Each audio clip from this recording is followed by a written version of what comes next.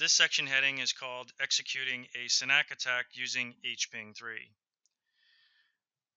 So we learned in the previous section that our stateless firewall was allowing bogus communications to pass through it and reach the web server. What we're going to do in this section here is we're going to build off of that. We're going to demonstrate how if we amplify those communications using a DoS attack, we're going to demonstrate kind of like the devastating consequences of that over here. Now, the way that we're going to do that is we're going to start up some packet capturing software. We're going to analyze some numbers. So as it stands right now, Alice currently has an SSH session established with the edge router over here. So from or through that SSH session, we're just going to bounce over here to the web server with another one. So that will be the first step that we'll do.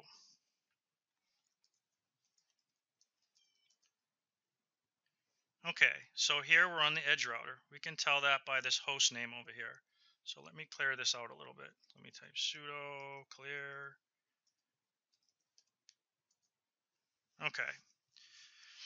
So now we'll SSH over to the web server to support@eurobank.com.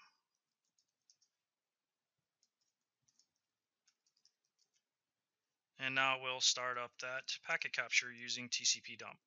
So TCP dump -n to disable DNS lookups, and then we're going to apply a filter for SYN packets.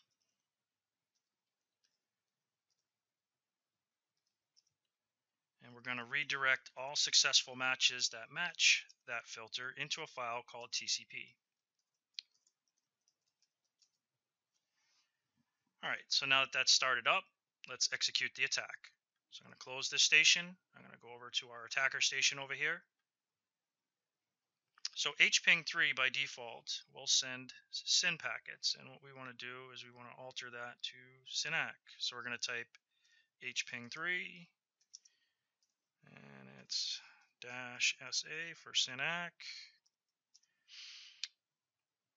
We want to send these packets as fast as possible. We want them to come from a random source. We want to go to the destination port of 80 and the destination host, and we're going to provide an IP address here because the DNS server actually resides on the other side of the stateless firewall, so we can't communicate with it right now. So we're going to let this run for about 30 to 45 seconds or so. Okay, so that's roughly 20-30 seconds or so. Issue a Control-C. So over here's the number of packets that was actually sent. So now if we close this up, we're going to go over to Alice's end station and we're going to analyze some numbers.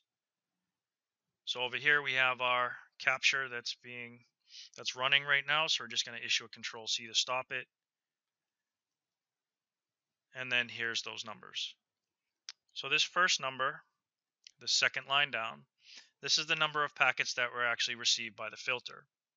So your TCP dump packet capturing software, it contains a buffer size. And then within that buffer, if it can't successfully process the packets fast enough, then what it does is it actually drops them.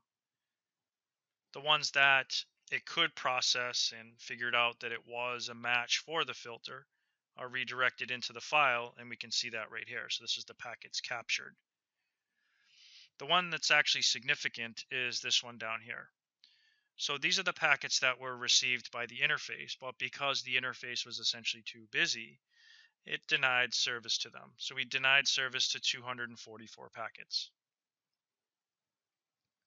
So now what we're going to do is we're just going to take a look and verify that our filter is actually capturing what we put, what the filter was designed for just SYN packets. So we're going to do a tail-20, and it's going to be for the file TCP. So we're viewing the last 20 lines of the file TCP. And inside of here, we can see that we're coming from a random source.